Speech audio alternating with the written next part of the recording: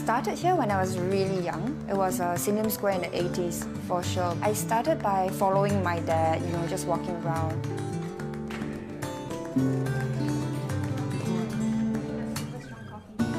I decided to run a cafe, like an audio cafe.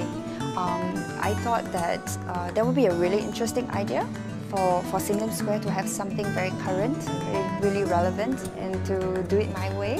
But so I got excited, and I took all these inspirations that I drew from my years of traveling, and I decided to put it into one space. I drew up this concept, I showed it to my dad, and talked him through, but why we have to put a door and have it in a more boutique shop style.